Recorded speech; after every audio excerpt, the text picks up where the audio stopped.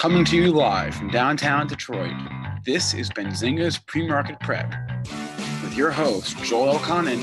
This is a volatile puppy here, isn't it? And Dennis Thick. I'm bidding a penny. I will buy the stock for a penny. With everything you need to start your trading day.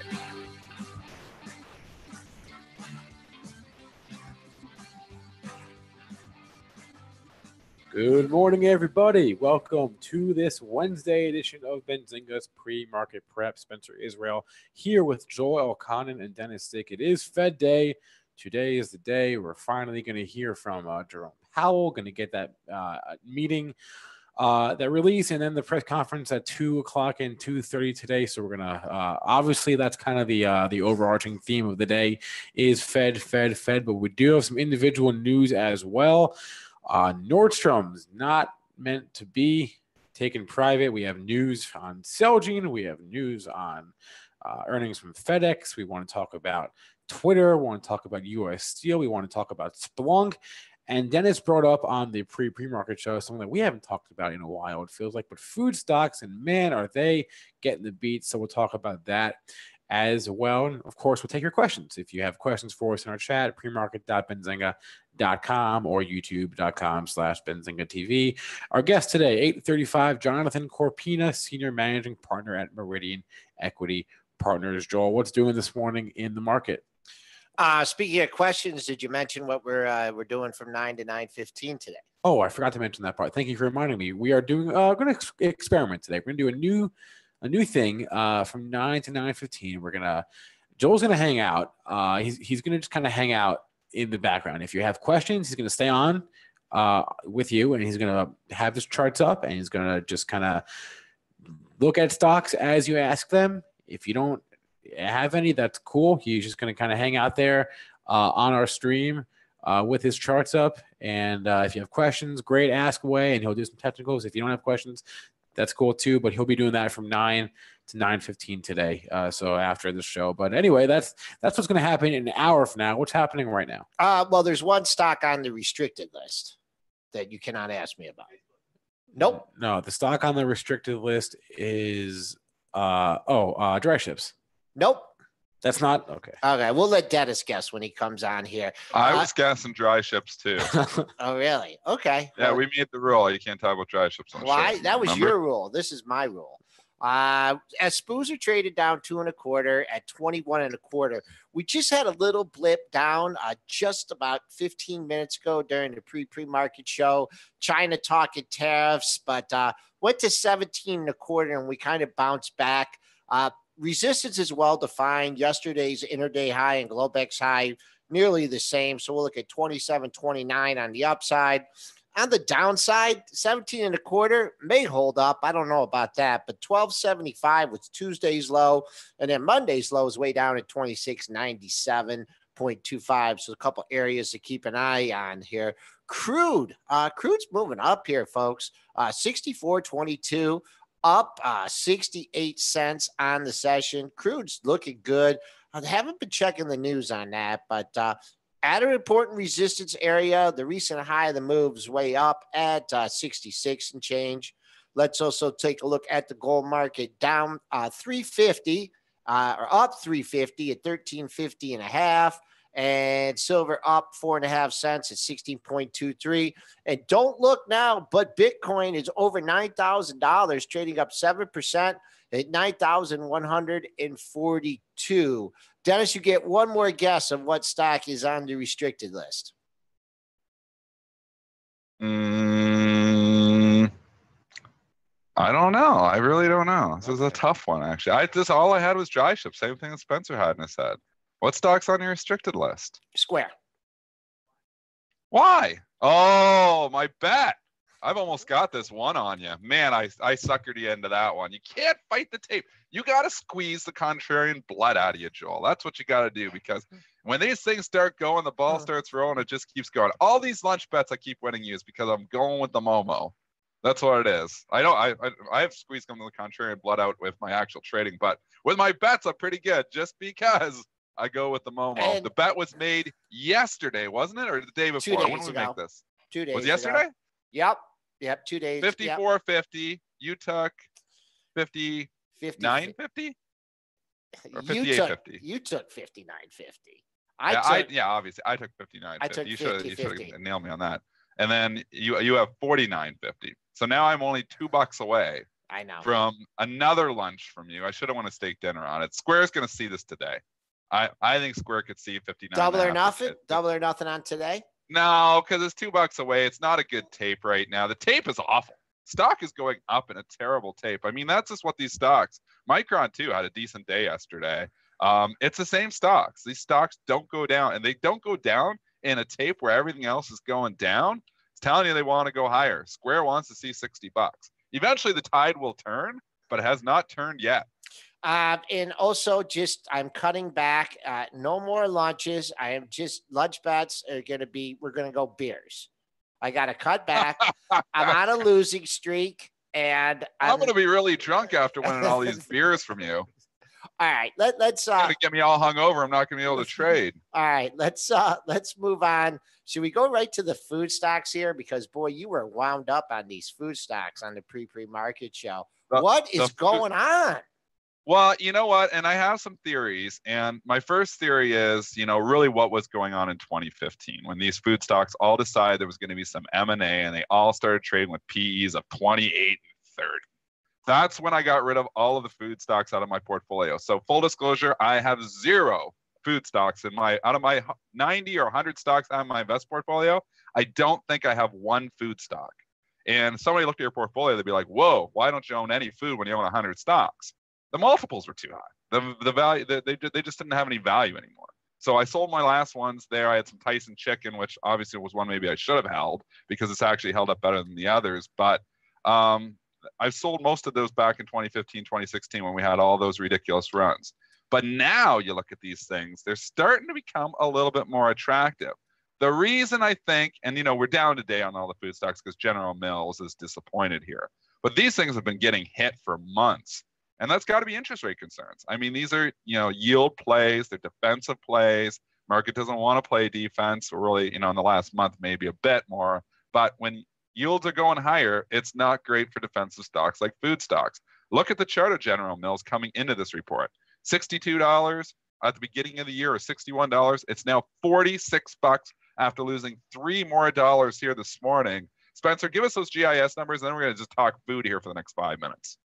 All right, let me pull them up on my screen. I was basically looking at other food stocks, but okay, GIS did report earnings, so I thought that was what you're going. That's where you're going when you mentioned food stocks this morning, and I realized the entire sector was getting hit. But anyway, Q3 adjusted EPS of 79 cents. That beat the estimate by 1 cent. Sales of 3.9 versus $3.78 billion, so just over the estimates on the Q3 numbers. They are, however, cutting their fiscal year earnings outlook. They cut their EPS. They did see it up 3 to 4.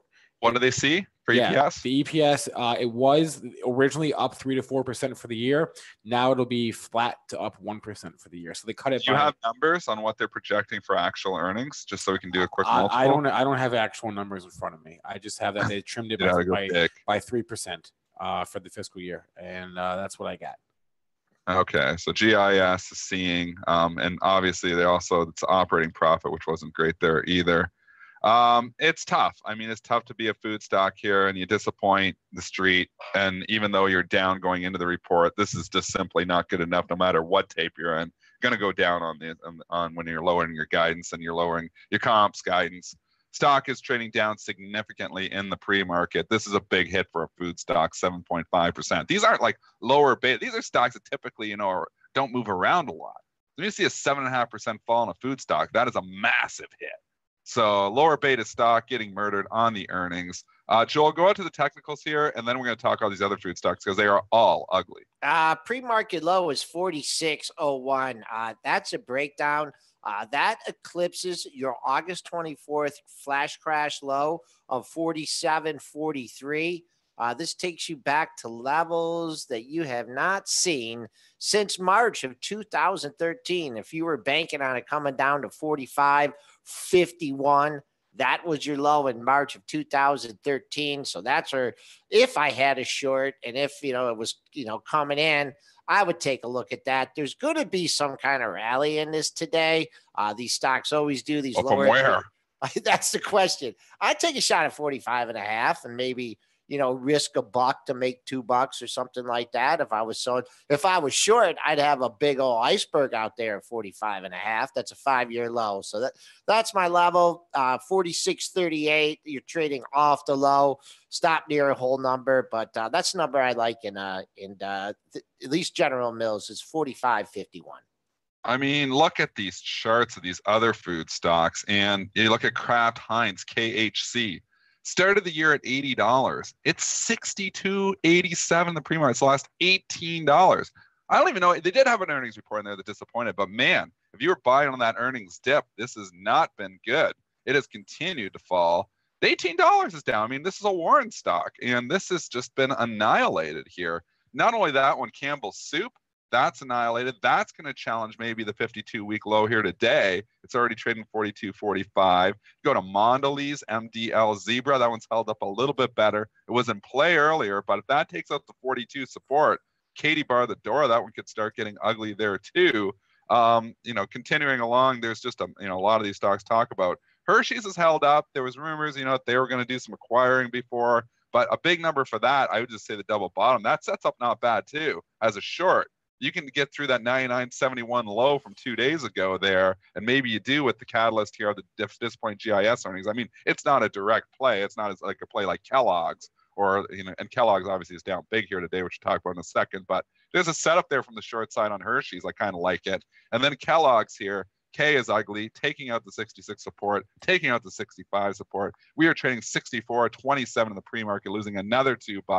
That is their direct play off of General Mills, and it is ugly too. So all these food stocks are not looking good here and looking even worse this morning. Now, do you sit back, and you look at these things, and you know how I like to be a contrarian investor, not a contrarian trader, but a contrarian investor. And I look at all these things, and I've had Kraft Heinz on my radar for a while. At some point in time, these things are going to be nice long-term investments, but I'm not sure we're there yet because they just don't stop going down. So maybe you should sit back and wait until it stops going down before throwing these things in your portfolio. I got a spread for you here to put on. Talk to me. Okay. So I think that people are still eating, right? So, I mean, these stocks are not going. Are they? Yeah, I guess. Everyone here at Benzinga looks pretty healthy. So what I think you need to do is you need to short Weight Watchers, okay, after this tremendous run. You contrarian, you. But get that contrarian stuff out of here. Weight Watchers is going to be $100 stock probably, just because. Okay, because. I'll go my house against your house. Joel is confident in his Weight Watchers short. That stock has been unbelievably strong. I don't know. I don't know what to say on WTW. It has been a monster performer. This is not, nothing to do with really Kellogg's. So this is a separate animal. This is nothing to do with General Mills. I'm talking about a spread. I'm talking about buying a basket of food stocks and shorting Weight Watchers. It's a spread. Think about Somebody's got to win, right? Yeah. If nobody's eating anymore, that can't be good for, well, maybe that is good for Weight Watchers. Maybe Weight Watchers is the problem, Joel. Everybody's watching their weight. They're eating less, and all the food stocks are getting hit because of that. Weight Watchers is the root of the whole problem here. You just figured it all out. Until Weight Watchers starts going down, you can't buy the food stocks. Okay. All right, then let's go long Weight Watchers and short the food stocks. That's what the trade has been working. That's probably the good trade, the momentum trade. Stay with the board. We'll have to talk to Rob Friesen about this one because I know there's a trade in here somewhere. I just get the pair trader on here. He'll know there's a trade in here somewhere. You're right. What about stocks like U.S. Foods and like stocks like the companies that supply the food to everyone, right? U.S. Foods. Well, let's go check them out. USFD. That one's done okay. Yeah, right. General Mills supplies the food to everyone too. Yeah, that's true. Yeah, UNFI. Foods. I suppose. It's done well. Okay, so there's some separation going on. I mean, Tyson Foods has really held up fairly well too, considering the annihilation of the other food stocks. TSN has actually held up pretty good. Although that being said, this thing has been hanging here for $74. Been hanging here for a while, and you start thinking it starts to hang here too long, it's probably going lower. Guy Adami said something on CNBC the other day, and I never heard anybody say this before, but it's a great quote. He was saying with a stock and he used it on the other end of it, when a stock is hanging out near the highs for too long, that usually just means it's going higher because they never let you sell the high. The market will never let you sell the high for that long. So when a stock sits up there near the highs for too long, it's probably going higher because the market doesn't give you that many chances to sell the high. I'm going to say the same thing on the low end. You look at this Tyson Foods, and if you want to buy the bottom, the market never gives that many chances to buy the bottom. And here you've been between 73 and 76 forever on TSN. This looks like it's going to break down. We were going to go into a breakdown segment here, which we can, lead into that now. But this TSN chart, this does not look pretty to me because it's just simply been down here too long. And I'm going with the guy Adami on the opposite end of it, just saying that the market doesn't give you a chance to buy the bottom for this long. This is a weekly chart I'm holding up here, folks. So this has been a weekly support going back to February. Boom, 72.50 has been the bottom of the range. So if it takes that out, that would be the bottom of a trading range for a little bit over a month here. All right, are we done with the food sector here? Or we can. Yeah, I want to go to a couple breakdown stocks just because I was just going to lead into that tangent there. So I want to talk about U.S. Steel here, X. And here is another example of a stock that I think is ready to break down. This looks technically the same thing, that it's been down here for 4 days, banging its head against this floor here, which it's trying to put in at 37.90. I'm going to say it's been down here for too long now. The only problem is, it's kind of in between a 37.90 to 40 range. So really, if you're looking at this, you don't really want to, you've got to almost give it up to the high there from 3 days ago. So if you short it here, you almost got to give it to the high of 40.54. But this looks like if it takes out the low at 37.90, that this is going down to 34, 35 bucks. And if you look at the original move, you can just do a little like math there. We went from 47 down to 38 on the all the tariffs. It's pulled back. You got the guys trying to pick the bottom here, but if you think another 5 or 6 point move down, that would take us in the 33 area. I think X is a short here. Full disclosure, I do have a short position in X. Been holding you're taking it. You're jumping the gun. No, nice. I jumped the gun when it took out 43.5. I talked about that level for like 2 Stick weeks. with it, Joel. I think it's going lower. Yeah, I got April's on this. I bought myself some time here. So we'll keep an eye. The actual low, I almost covered it on the close yesterday, but I figured I'd give it one more day. 37.90 has been the low of the move. Buyer stepped up to 38, 30, and 40 over the next session. So just call 38 the bogey there in U.S. Steel. And then you had a stock on the upside that you liked. What one was that? I like a couple breakout stocks here, so you can do some pair trades, which in sectors that are not related here at all. Let's go to Splunk, SPLK. I like this chart. This stock looks itching to go here, banging its head up against this 110 for 3-4 days. It was a nice candle there yesterday. I think this breaks out maybe even today. I like the Splunk chart, SPLK. Going with it. This is another Sean Udall pick going back a while ago. And then, but Zynga kind of uncovered this thing. There was some potential rumors. This might be like a year and a half ago or so that Amazon was sniffing around. Never did come to fruition. But if you were buying on that news, you'd be in at the 60, 65 level. Dennis, I'm terrible at trading these kind of moves here. So if you want to give us a setup on it and what you would bonify as a breakout where your stop would be on a day trade, go ahead, because I always get these ones wrong. On Splunk?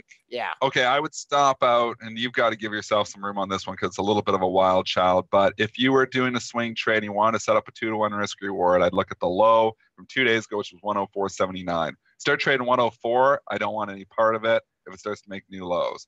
But I think it's on a breakout here. I think if it can get above the 110, which it looks like it might even do today, I think you could see 120. So I set up a 2-to-1 risk reward, 104 on the stop out, maybe 120, 122 on the top.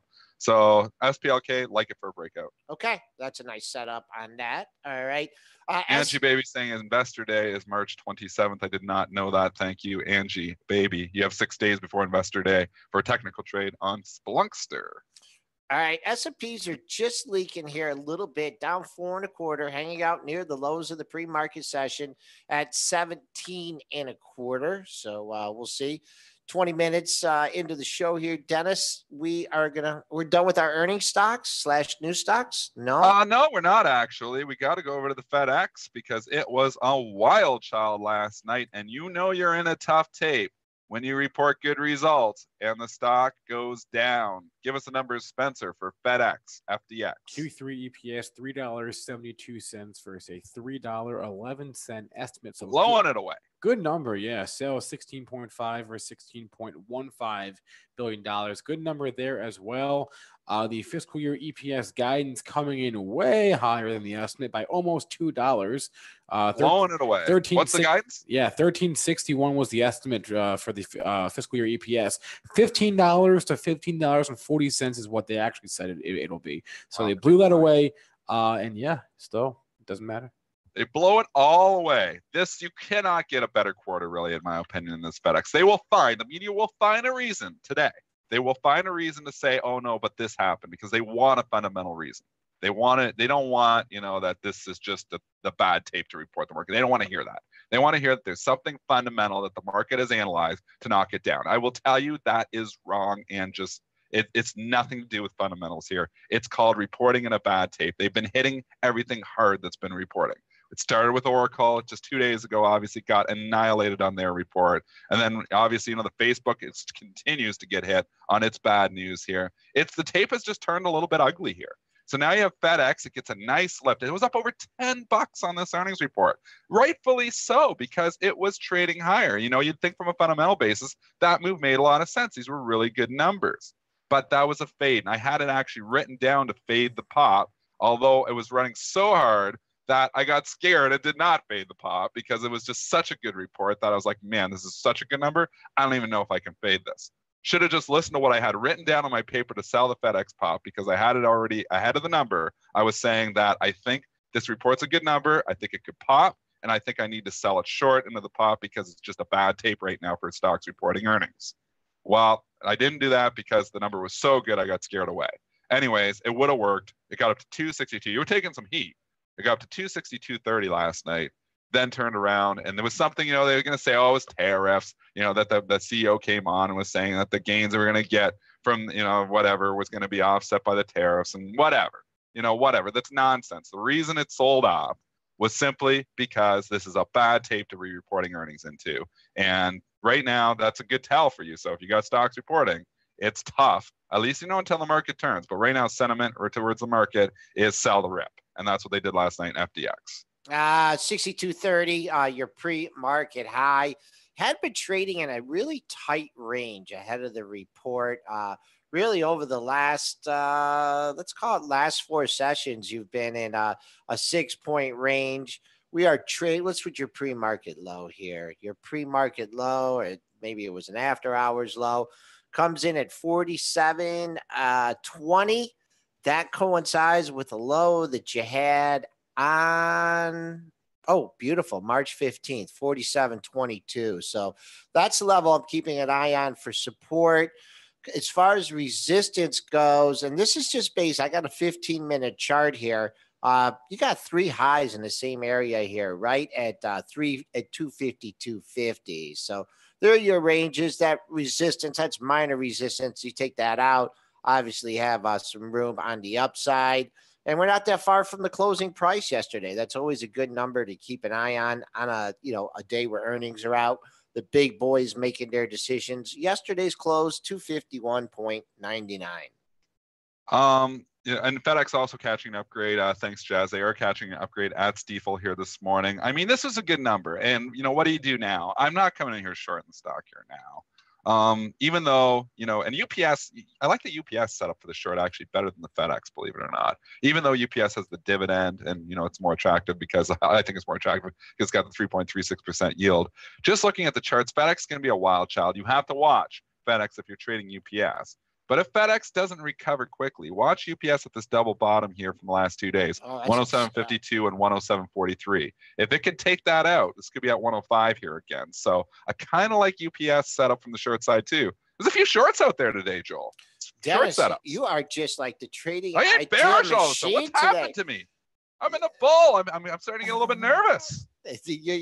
Bro, you're the trading idea machine. I'm gonna call you Tim. I'm coming up with ideas here today, guys. Give me any ideas. So some guy that always talks to me on Twitter, and he's always like yelling at me, you never give any ideas. And I don't do it on Twitter because simply I'm busy trading during the day. I mean, it's tough to give, ideas, trading ideas on the fly. But, right now, you've got me. I'm not trading right now, so I'm giving you my trading ideas. But somebody always gives me heat and saying, you never say anything during the day on Twitter. Well, you know what? Sometimes I'm just too busy to tweet, guys. So, that's telling you something. When you got these people that tweet all day long, and they're pumping this and saying this and they're tweeting all day long, that's telling me they're not a very active trader if you've got that much time to sit there and tweet. If you're tweeting 50 times a day, maybe you should focus on your trading more than your tweeting. I don't tweet when I'm trading. So that's why you don't see me very active during a lot of market hours and even after hours because I'm busy. But right now you got me, so I'm giving you a trading. And you've got 2 kids, so give the guy a break. So I just don't have a lot of time. So I know my Twitter's not very active. I try to tweet once or twice a day. But that's all I got time for. Sorry, guys, on the Twitter. But listen on the radio show. I give you guys a full hour here. I'm trying here. You're trying. Tons of support here. If this does take out that double bottom at 107.5 and you catch this thing good, throw that bid out there at 105 and see what happens. You have, I'd say 6-7 lows below 105. The lowest of those being 103.95. So maybe get it. I mean, if you want to cover a short, you get a short, get a bunch of bids out there. At least the first time, I think you'll get a bounce out of that area. And keeping an eye on 107.50, we'll see if that is it. Is it wide now, Dennis, or is it kind of tight? Is there a 107.50 bid out there for you? No, it's wide. UPS 107.05, so very wide. Okay. And it's probably going to trade down. If FedEx opens down, UPS is probably going to trade down. There is the natural sympathy trade there. But it's not going to trade as much as FedEx. And FedEx only down 0.6%. So they're still trying to figure out. I mean, if you're analyzing this as, a CFA or a charter holder, or if you're analyzing this, as a fundamental trader, you're looking at this and scratching your head. How the hell is FedEx trading down this report? You got to analyze. You got to put on more than one hat, though, with trading. I'm going to tell you that is why I've been consistently profitable in my 18-year trading career, because I wear multiple hats. I try to wear the fundies hat, I try to wear the technical hat, but I try to wear the sentiment hat too. Sentiment towards the overall market is just not hot right now. And that's the problem that's holding FedEx down. And like I said, you can talk about anything else. Really, they were talking about the tariffs there. I saw multiple headlines coming out that, during the conference call, the FedEx said something about the tariffs, and that was the reason that we had the fall. I still believe the reason we had the fall was just simply they reported on bad tape. Okay. Any more earnings there, Spencer? Well, we had General Mills and we. What about Winnebago? All right. WGO did report this morning. Yeah, we can do that one. Give the Winnebago some love. These people drive around in these huge campers and on the road there, tearing up the roads. Give them some love. Yeah, everybody yells at them all the time because you're trying to go fast in the fast lane, and you got some Winnebago there sitting in the fast lane trying to pass a transport truck, and you can't get by them, and everybody's yelling at them. So they need to get some love every once in a while. Let's give them some love on the pre-market prep show. WGO earnings. Yeah, 69 cents versus 62 cents on the EPS. 468.4 versus $442.4 million on the sales. So a beat on both. Wasn't this like a year and a half ago we stumbled upon this stock and were bewildered because it was up ridiculous amounts in the face of in the face of what you thought because of gas prices, right? Remember that like a year ago we had that? Yeah. Okay. Anyway. It's been in a tight range as of late here for Winnebago. We have it trading down only 35 cents here. Let's take a look at the pre-market action in Winnebago. Oh, man, it's kind of a wide range on 115-minute bar. So I will just go to the daily charts, and I'd keep an eye on this low of 42.55. That's a couple bucks away. I don't know. Let it battle. I guess what's the closing price on this? 44 even. So I guess we're off at 43.60, way down to 42.20. You can say we're still in the price discovery phase of digesting the Winnebago numbers here. So that being said, I think you got to wait till the dust settles a little more here.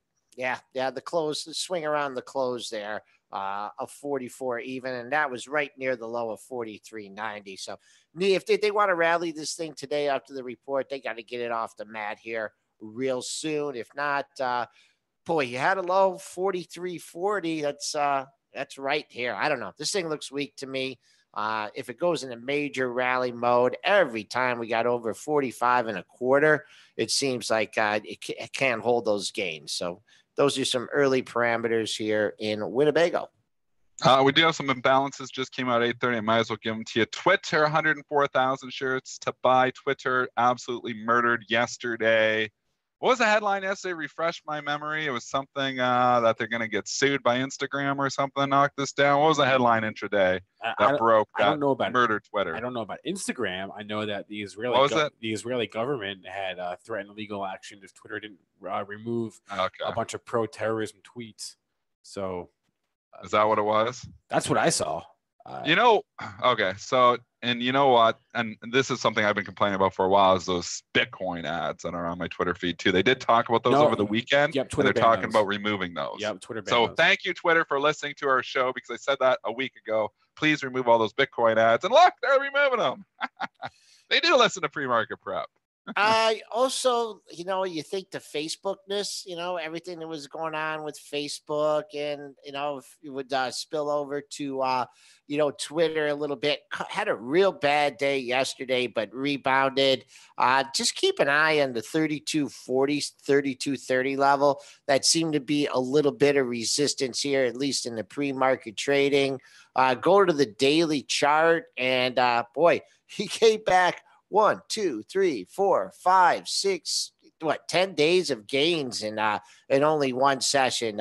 Real key level on the downside, though, is that low that you had from yesterday, 30.61. That matches your 30.64 low. So there's your good support there in Twitter. 104,000 to buy. If you want to know why it's trading up, there is a fundamental reason, not to do with the company, but Mad Money last night, Jim Cramer said he would be buying the hell out of this pullback. And as soon as he said that, the stock started lifting hard. And it was actually lifting before he said that. It was up all after hours for like an hour. I'm like, what's going on with Twitter? Why is it trading up 30 cents? And then Cramer came on and just bullish as hell in the Mad Money. I wonder, and this is just speculating and conspiracy theory a little bit here, but they pre-record Mad Money. They pre-record it like 4 o'clock.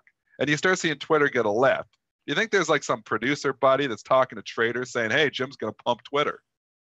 You think that happens? Dennis, you get mad at me when I come up with those. I don't know why. I see it a lot of times where, what's going on? Why is this stock lifting? And then all of a sudden Cramer talks about it or something. I don't think Cramer's cool.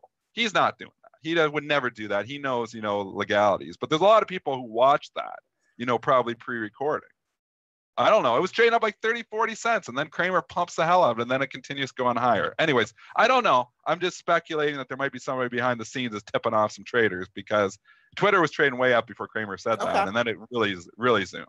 And I was looking for a reason all after. Maybe it's just up because it's bouncing a little bit, it got killed. So maybe it's not the best example, but I've seen this happen before. And Cramer is cool. Cramer wouldn't do anything like that. I swear he would not do that. But I just don't know if there's some little exec producer or something, somebody hiding in the winds saying something. Let's take a look at Joel quickly changes the subject. Let's take a look at those comments are exclusive comments of Dennis Dig. They don't represent. They do not represent Benzinga, Benzinga's pre-market show, Joel Elconin, Spencer Israel, or Brent Slava. Let's go to Facebook here. We're getting a quick question here. Letting the dust settle here in Facebook. Let's see. Came back yesterday. I was looking at the daily lows. You had that low at 61.95. I was looking for that little bit lower, 61.56. I think I put it in the chat. It did quite get there, and then it took off. Trading down this morning here, $1.55 at $1.66.60. I mean, I guess you just got to wait. You got to wait for this thing to hold this low, get a little bit of a consolidation, and then maybe get a breakout to the upside. I just don't think this is going back to 175, 180 real quick because you got a lot of people caught here in the last couple sessions, and 168.15 was the close. So I'm sure a lot of people would like to get out at the mark, but you know why Facebook topped out? How come? You know why? Because I got on it? No. You know why? Because when was it? About 3 months ago, cover of Barron's. It's now time to buy Facebook. Stock was like, remember that? It was on the cover of Barron's like 3 or 4 months ago and said, now is the time to get into Facebook. And we were joking because they said at the bottom, when the stock was $18, that was going to 15 and you needed to sell it. And Barron's came out bullish. I think it was on the cover. And chat backed me up here. I think it was on the cover 3 or 4 months ago and the stock was like 182. And I was just joking. We even talked about it on the show. I'm like, this could be the top. The Barron's called the bottom. It is the Barron's top here. Let's see. Facebook. There was a Facebook bullish article. I think it was the cover story out of Barron's about maybe 2-3 months ago when it was in the 180s. And it did go higher after that. It went up to 195. So, they could have made some money on it, but now it's collapsed. You know what they wrote in September of 2012? Facebook, $15. Yeah. Oh, what a memory! Oh my God. That's what I just said. I just said it on the show. I can't believe you remembered that with your. It's a big thumbs down. Everybody remembers the thumbs down article. Barron, Facebook, no good. Sell it. It's going to $15. That was the bottom, and now it's 180. And now they get bullish. Yeah. So, anyways, Barron's does a lot of things right. They've done Facebook all wrong. All right. Well, it's 8:36. Some stocks you just can't trade. There's stocks I can't trade. The stocks Barron's can't trade. Facebook's one of them. It's 8:36. We're going to take our only break of the day and go grab Jonathan Corpina, Senior Managing Partner at Meridian Equity Partners. We'll be right back in a moment.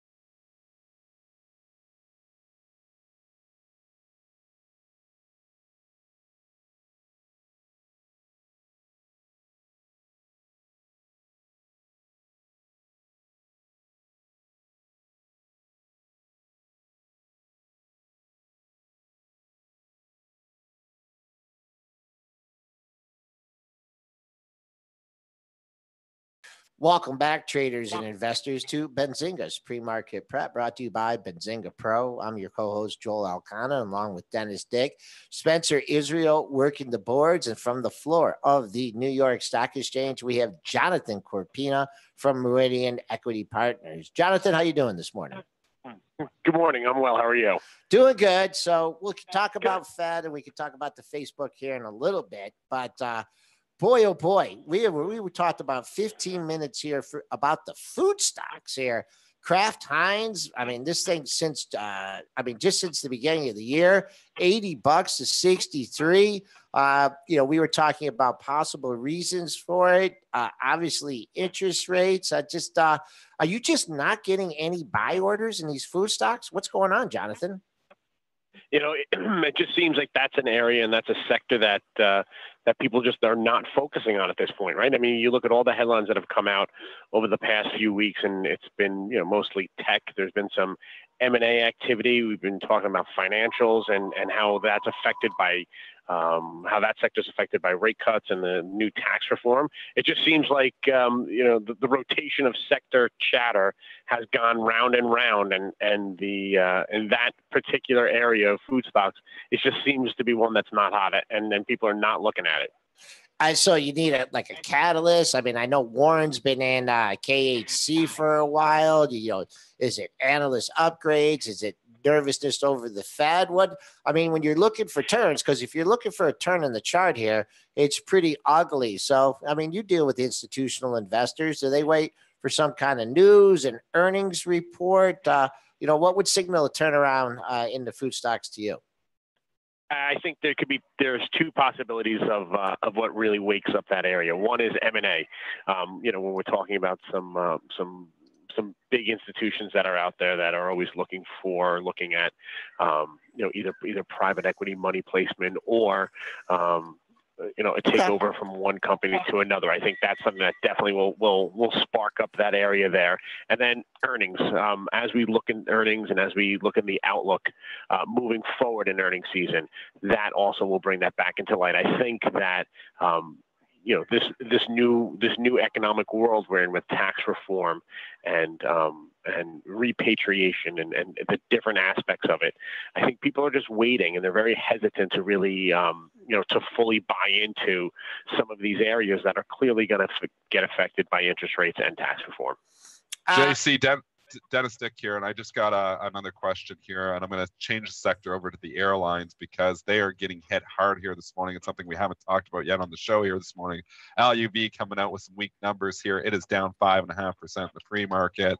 If you look at all the other airlines, they're all down. It's going to be a weak sector here today. Delta, but you look at this, you look at the airlines, you have had some tough weather there. They got to cancel some flights there once again.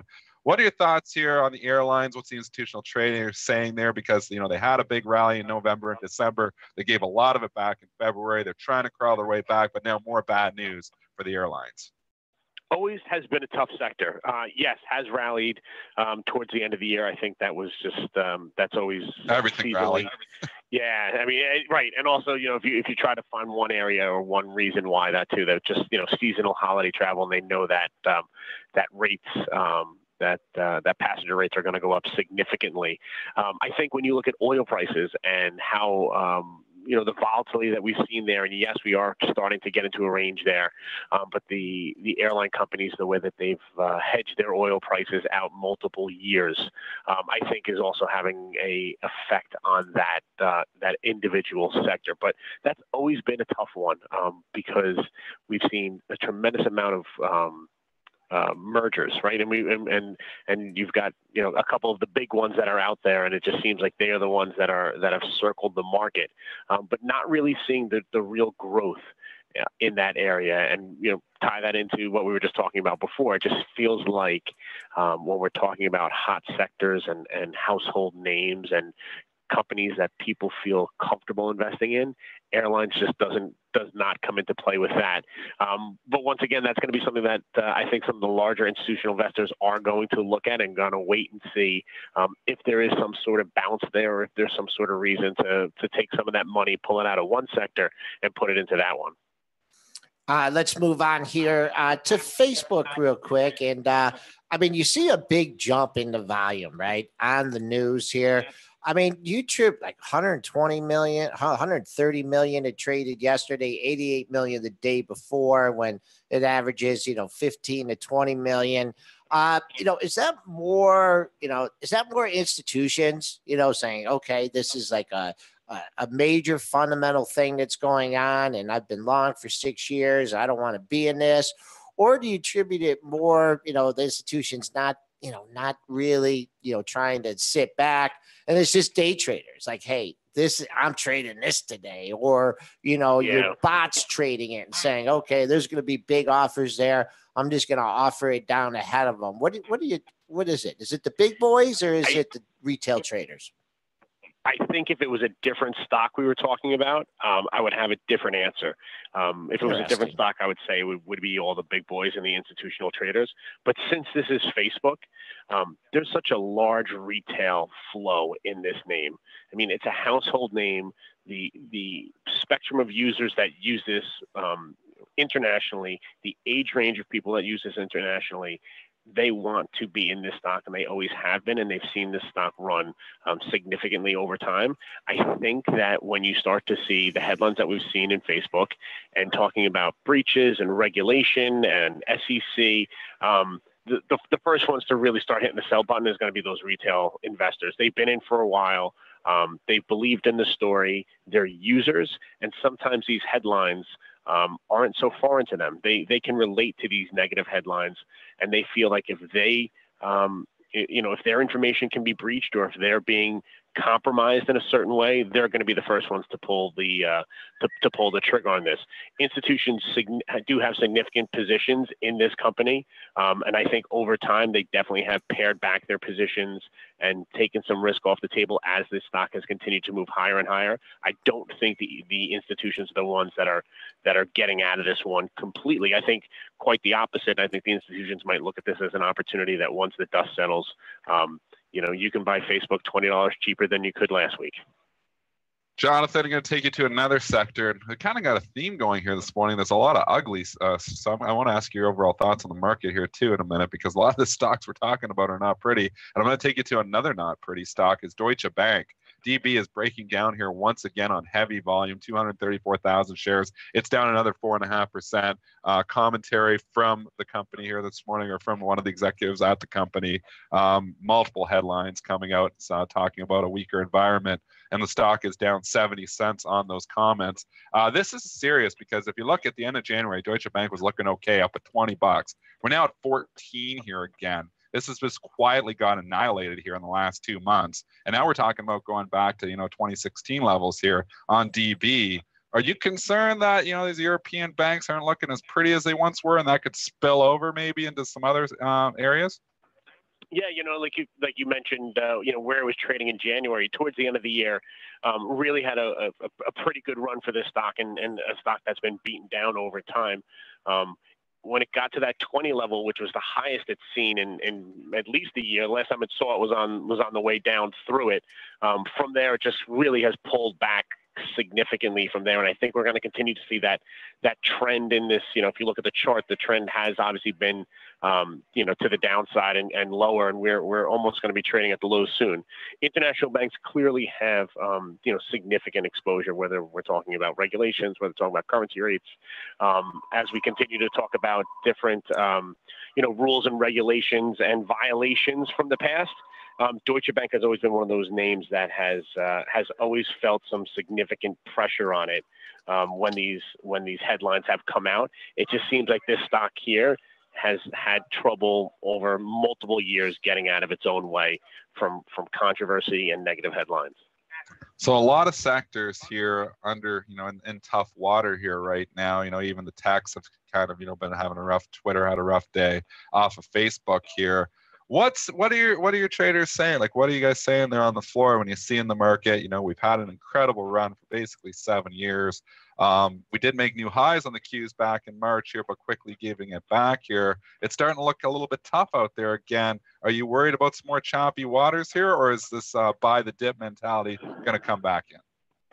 I wouldn't say that I'm significantly worried. The fact that volatility is back in this market, I think, is good, right? We've had these one-way markets. All of 2017 was pretty much a one-way market, and I think as we got into the beginning of the year and got through January and February, the volatility really woke a lot of people up and made them realize that this market isn't going to continue just to go one way, and that there are headlines out there, and there's definitely catalysts that are out there that can move this market.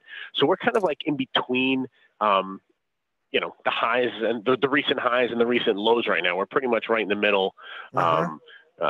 Markets are relatively flat for the year, but I think you kind of have to take a step back and just look at the fundamentals of everything. Our economy has gotten better. Our economic data has gotten better. It seems like the Fed, is going to make a move today and raise interest rates. It's going to be very interesting to see what they talk about as far as what their outlook is and how they're going to spell that out to us. This new world, like we've said, a new tax environment and new interest rate environment is somewhat uncharted waters from what we've seen recently. So I think people are somewhat hesitant, but the overall psyche of our market is that this market will continue to move higher in time. Be patient. The fundamentals support it. Individual companies are doing well and can support a rally. Okay, stole my next question here. I was going to ask you about the Fed. Keywords. I guess it's 3 hikes or 4 hikes this year. I think the only thing that would really spook the market is that if they throw out the quarters and start talking about a 0.5 point raise. I think, and the way some of your food stocks are acting, it seems like they're thinking that may be coming on the horizon as well. And it's funny how you talk about being in the middle. We had the all-time high basis, the June contract at 28.81, or excuse me, 28.8350. We made that double bottom at 26.30. This 2,700, just throw out the high, throw out the low. That has basically been your 50% retracement, and it's been holding. But I think you're right. I think the market's going to consolidate here a little bit and see what the Fed has to say. We've been on the line with Jonathan Corpina. He's on the floor of the New York Stock Exchange from Meridian Equity Partners. I don't know why it's been so long since we've had you on, Jonathan. You have great input, and you can't do video from the floor, right? They won't let you. We can't. Yeah, they've got some pretty tight rules and regulations down here, but I don't mind doing these phone calls. And maybe one day when I'm in your neighborhood, I'll pop in the studio. Oh, that'd be great. All right, thank you, Jonathan, and I'll talk to you again soon. Have a great day, guys. Should we start having like a floor day, like once a week? We bring in different people from the different floors that have either on the floor or been on the floor. What do you think about that, Dennis? I like it. Okay. There's no perspective like a floor trader. I mean, they get a different feel. You know, he's talking to so many institutional traders there. That's why I always like to ask him, you know, what are the traders, or what are the investors saying out there, the institutional investors, because he's, you know, working a lot of orders for these guys, and you can get a feel for, you know, whether this market's heavy or not just by talking to floor traders and saying, yeah, you know, I'm feeling, you know, obviously can't tie any individual orders, but I can give you an overall feel of whether they're selling or buying. Yeah, I mean, so it's always nice to talk to floor the traders. primary reason for that being is, you know, when institutions, I mean, obviously when there's news on something like Facebook or whatever, you know, he attributed to the retail, but these guys work orders, you know, for days, maybe a month, you know, that's why you get these technical formations. So, you know, if he gets one institution on something, then another institution, you know, picks up on it. And these, you know, these orders take several days to come to fruition. S&Ps are getting off the mat here, Dennis. I think you're going to have a real chop fest here in the 27, ahead of the Fed. Yeah, ahead of the Fed here. Gold and silver are holding their gains. Looking for some other significant movers. I guess you're happy if you own some PRTA this morning. Big time. Spencer, what's the deal here? PRTA, excuse me. I can't talk. PRTA up there involved in a deal this morning with Celgene. That deal, actually, that was from yesterday. Celgene is That's after the close, yeah. Yes, it was after the close. Celgene is getting what are the terms of this deal? It's a collaboration. Corpina is getting $100 million upfront and a $50 million equity investment by Celgene. It has the potential for license payments, commercial milestones, and a whole bunch of other stuff. But Celgene putting some money into Corpina. You had this wall of resistance at 35. It would have been nice to play it through there, but you're not going to get that chance because obviously we're open up in the 40 handle here. So blowing up through the 40s.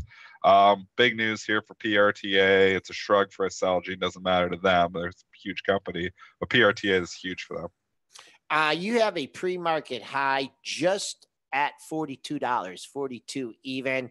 You've struggled there. You do have a daily level there, and you actually have a couple highs at 42 even, and no, just one high there. 42 even was your Feb first high. So I imagine if you get back up to that area, be good resistance. You know, if you're using the pre-market trading, the longer it takes to take out that 42, I think more the chance that you have some back and fill, especially the way this daily chart has not been looking too pretty here in PRTA. So maybe some people will use this opportunity to lighten up. Just one other thing, when I wanted to mention this when Jonathan was on, but you know, you talked about Deutsche Bank, and you know that big news that you got in Barclays. Was it yesterday or was it 2 days? I think it was 2 days ago that someone took a big stake in it, right?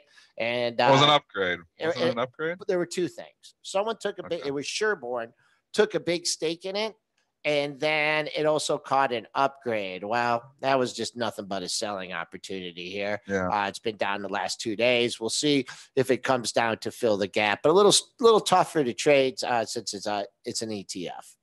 Or not Sticking ETF. with the deal theme, we have an actual merger here to announce as well. This was rumored yesterday during the day, and if you checked out Mule, M-U-L-E, during the day, it had a huge pop. Reuters broke the story midday. Pricing and official deal came out after the bell. Give us the details. CRM Mule. Yep, Salesforce for Mule for $36 a share in cash plus 0.0711 shares of Salesforce. a little bit of stock there too, mostly a cash deal for Mule. Mule trading up at 44.33. CRM, it's a bit of an overpay, and they're hitting the stock for this. This has been the theme. We've saw the acquirer getting hit here quite a bit here. They're not caring as much about the synergies as much as the overpay. So not surprising here that CRM trading down $3.50 on this news. I mean, Mule is, going to trade off the CRM to a certain extent, but only 0.07 times the CRM. So it's very small for the risk arbs out there. Thoughts on a CRM breaks down now on the chart, on fundamental news. So yeah, it's a deal. Maybe it's good for them long-term. Short-term, they are not applauding it though.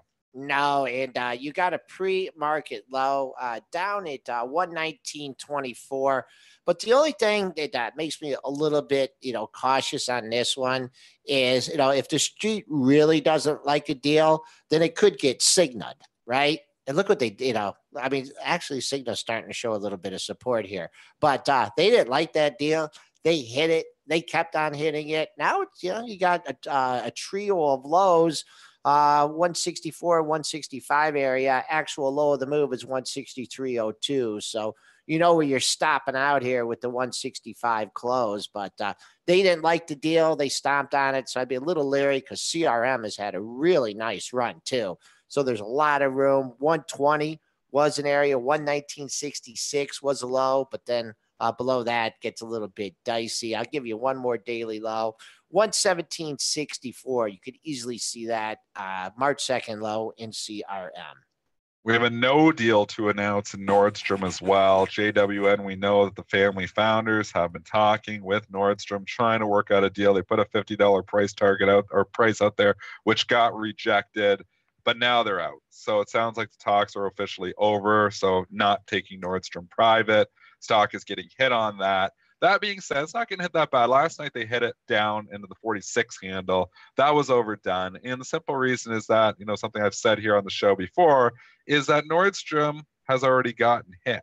I mean, or not that it's gotten hit, but that other retailers have rallied significantly there. So Nordstrom got the big pop up to this 50 originally when, there was rumors that they were going to get, taken private. But since then, a lot of the retailers have come back. So I'd argue that even if none of this stuff ever materialized, Nordstrom might be a $48 stock.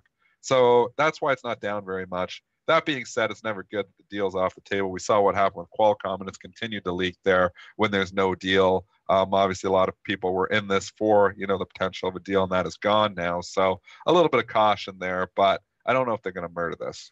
We're trading down here $1.25 at 48.10. Level keep an eye on is going to be $49. You've had 4 lows in that area. The low 2-day low at 48.84. So all those buyers here, if they're going to be sellers, they'll be doing it at $49.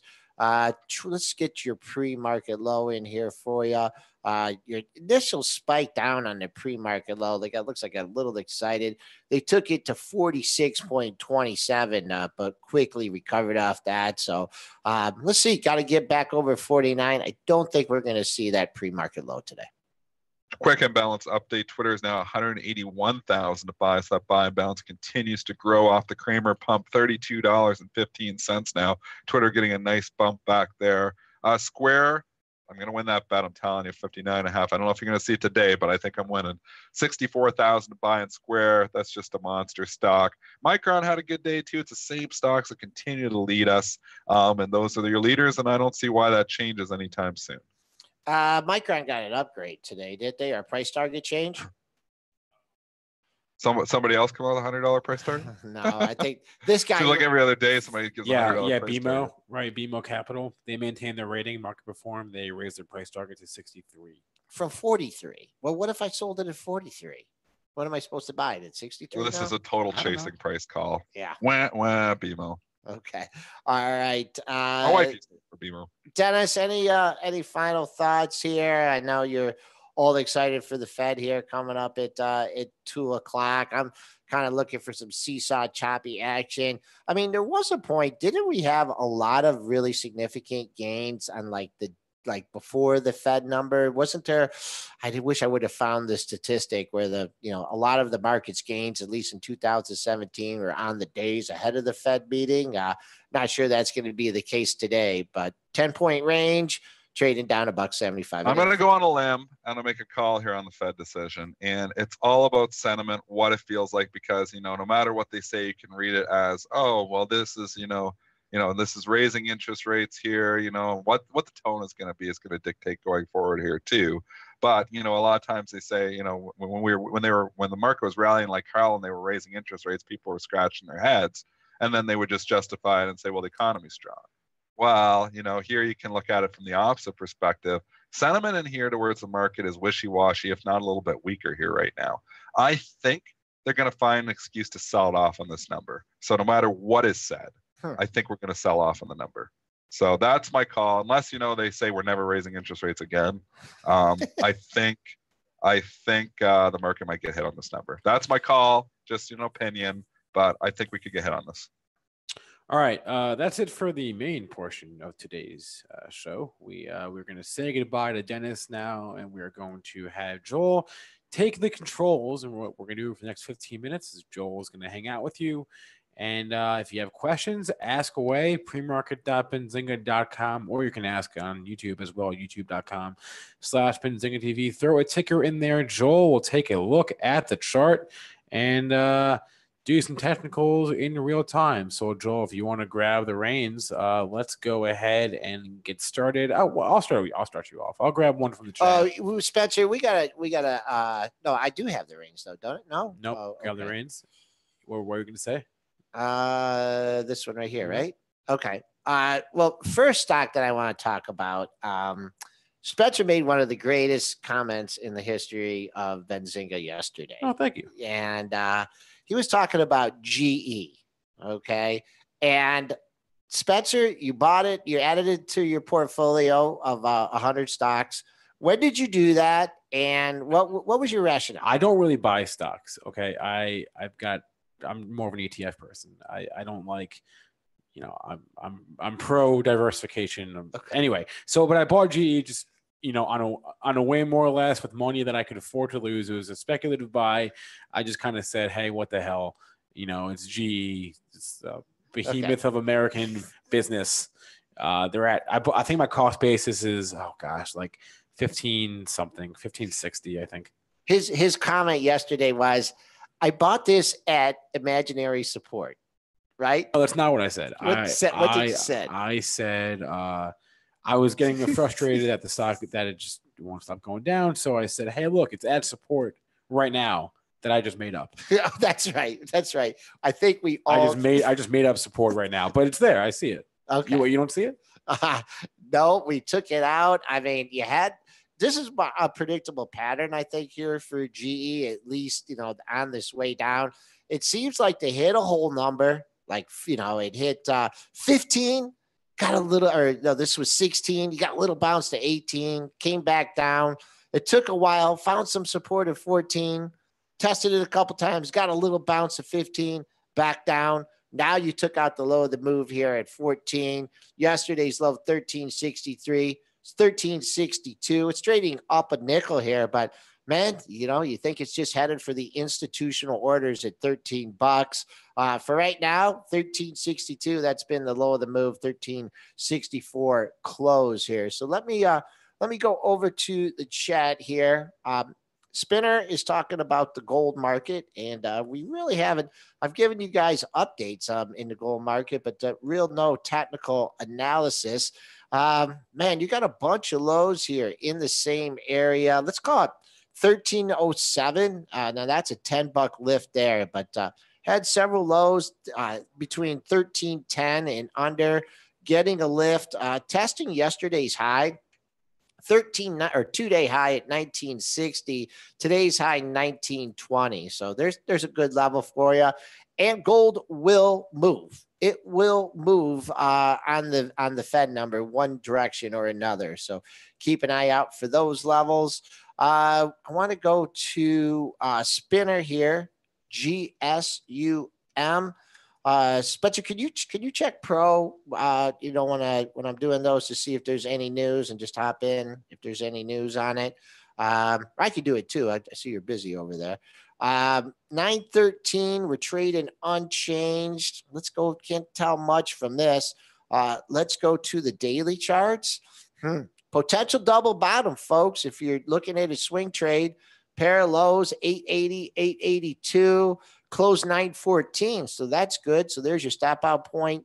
Also had support at 899 and $9. This was back at the beginning of the year. So long-term support level, identical ranges from yesterday. Not exactly identical, but 918 and 926. So it gets above there. You got a lot of room because your 3-day high is up at 9.92. Let's see here. Someone's at AG Penn asking about Disney. And I think yesterday, I can't believe my Facebook was talking about, I think it was a potential long position here. I think it was like a call spread, maybe 100, 110, something like, or selling a put spread, something bullish. $100. I mean, you talk about psychological levels. You had a low at 10026, February 9th. There's also a couple other lows just above it. So $100, that's big support in that. Just keep in mind, you are on a 1, 2 out of 3, 3 out of 4, 4 out of 5, 5 out of 6, 6 out of 7 losing days here. So eventually that streak will break. On the upside, you're still $1 away from yesterday's high of 102.15. So that's a minor resistance point. Up to that gets up to 103. But, it's a big stock that moves with the market. So the Fed could, definitely have an impact on the direction of that issue. Yuri S., can you guys look at PTI? Pardon the interruption. This stock is trading up 69 cents after a real bad day yesterday. PTI did announce this morning the withdrawal of an equity offering due to market conditions. Okay, that's bad news here. I guess that's good news. Well, it depends on the price of the offering. Yeah, well, it popped up, I think, maybe when they rumored they were going to do that maybe they got some low demand. This stock is really in no man's land. If, in fact, you take out yesterday's low of 498, you got a big old gap to fill down to 430. So, and there's a gap on the upside too. So let it fill in that area and then go with it. Let's see here. We're getting some new people in the chat. I'm going to go to Ron Bird here, and he's asking about CATM. And that's a nice setup there. What is this stock? Cardtronics. Major resistance. I mean, it's trying to bust through this area. I mean, once you can get through 2750, you have 2, 3, 4 highs in that area. I think you got some room on the upside. The problem is it's $1 away from it, and it's leaning on a double bottom. So 2638 was the close. You don't want to see this. This is kind of a tight range thing. Let's call it 2650 to 2750. That's going to be your breakout here, either under 25. But man, if it could get some news and clear 2750, you got this big red bar to get some work back on. And that day's high was 2948, but still consolidating and trying to break out. Let's go here. I'm trying not to miss anybody. KMI, Kinder Morgan, oil stocks. So let's see. Boy, that's not acted too well with you. Caught an upgrade this morning from Bank of America. Thank you. To buy. Okay, getting that from Benzinga Pro. We're getting a pop-up here in a stock that has been trading in the gutter. 1595 is your pre-market high. I'm kind of surprised this thing. I guess maybe an interest rate worries on this one too. Haven't even taken out yesterday's high yet. Yesterday's high was 1619. So keep an eye on that. If in fact you could get through that area, you have 1, 2, 3, 4, 5, 6 highs at the 1650 area. So a lot to contend with here on the upgrade. If in fact we go into a fade, Yesterday's low or yesterday's close could be some minor support there at 15.61. Looking at, let's go to a big stock here for TT Mac in the chat. Walmart. Is it building a base here? You had that island low at 87.60, only trading at, no, it's lower than that. Island low at 85.90. And then support has moved up here. So institutions have upped their bids. It looks like even they were trying to buy under 87.5 to 3 days. We are trading up. I think if you're trying to buy it on strength as opposed to weakness, a breakout over 90.50, that's a double top. I think you got some room. I think it's going to retrace some of this move as long as it doesn't take out that low at 85.90 and trading up 17 cents in the pre-market. Your 3-day high comes in at 90.09. Sarepta, let's go that for DC1. Dennis on the pre-market show, he's kicking himself. He had this one under $30. I can remember that. And you got some news on Sarepta? Downgrade this morning to equal weight from Morgan Stanley. Okay, well, I mean, based on the price action, I don't know how long they've been bullish it. That's not too bad. Trading at 78.80. Let's go to your 15-minute chart.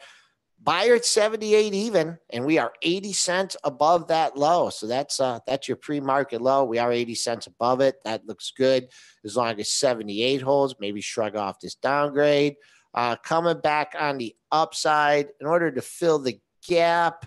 I mean, we didn't even take out yesterday's low yet, did we? Or we're right at yesterday's low. Yesterday's low was 79. So you could easily get a gap fill in this one. I'm sure a lot of people would like to see the close from yesterday at 80.52. So that's always a significant level to keep an eye on. 88 falls. Look for your 2-day low of 77 of 11. 3,211 canceled flights. Spencer, can you give us a weather update? What's this, New York or New Jersey? Where's this bad weather? Yeah, we're getting a nor'easter in Boston, which is great because today is the Benzinga Women's Golf Forum in Boston. So we're getting a bit of a snowstorm. I should say are getting a bit of a snowstorm. We're fine here in Detroit, but yeah. So it's never going to stop snowing. It's never going to get warmer. We're stuck in like this perma winter phase. You talk about timing. Oh my gosh. Okay, so let's take a look. ARNA. I think that stock had some good. Was it yesterday? Oh, what was it? News? Well, it had great news yesterday, right? ARNA. Yeah. Yeah, let me pull that up in my pro. Wasn't that Arena? That was right yesterday. That was the or no, was that from 2 days ago? I think it was from 2 days ago. They had that amazing data. They blew away the primary and the secondary endpoints on a trial, and Spoozer continuing the leak here on the lows of the pre-market session. This one's interesting. You got a major pop to 50 even. That was in after hours trading. Had a nice pop during the regular session. Just two things I want to point out on this one here is that you had a pop in the morning right to 44.44. That was off the opening. That was very early in the session. And if you lined up your daily levels here, you keep an eye on your dailies, you can see this high that you had on March 5th was 44.50. So I think it opened, rallied up to that, and then came back down. So once again, your daily levels, giving significance. Today, it's trading up $1. So yeah, if you want to go with the momentum on this one, but if this thing goes red on the session, the close was 39.75. The low was 38.96. And then you're just talking about a whole lot of air down to 31.48. So, and I'm sure some people caught on this thing too. Anybody that was buying the momentum yesterday. All right. One more stock here, and then we will wrap things up for now. LRCX. That stock was on, that's a volatile thing. Made a new all-time high, traded up 282 in the pre-market in a red tape. Do we have an upgrade of that or something, or just acting like a good start. Is it up on any volume? LRCX, boom. No, not really. Let's go to the pre-market chart and see what we can find here in LRCX. Trading at the highs of the pre-market session, 282, 221.95. That's up 282, 2%. In a red tape. We'll have to find some news on that one. Let's go to the daily levels here. Close of 219.13. What can I get? I can't give you anything here, folks, because your 3-day high is way up at 225. So if the rally continues, 225, and that all-time high was made a few sessions ago at 227. Another relevant number for you moving forward. Oh, no, we've been to 230 in this thing. 230 is the all-time high. All-time closing high is 228.65. All right, everybody. All right, Lowe's at Costco for Jazz, and then we are out of here. Lowe's, holding on, $85. If you're leading on 85 as your low, you gotta look out. If it takes out 85, perhaps look at it as a short. And Costco consolidated here. Low of the move. Recent moves 182.81. All right, Spencer, you want to wrap things up? Well, that was a wrap up. On tomorrow's show, we have Kate Long joining us. She is basically our foremost expert that we know on muni bonds. Works at Puerto Rico Clearinghouse. A great person to talk to just about bonds in general. So we'll have Kate Long on the show tomorrow. But thanks to all those of you who stuck around with us thus far or this late. Hope you all have a good rest of your day, and I hope you join us again on Thursday. Have a good one.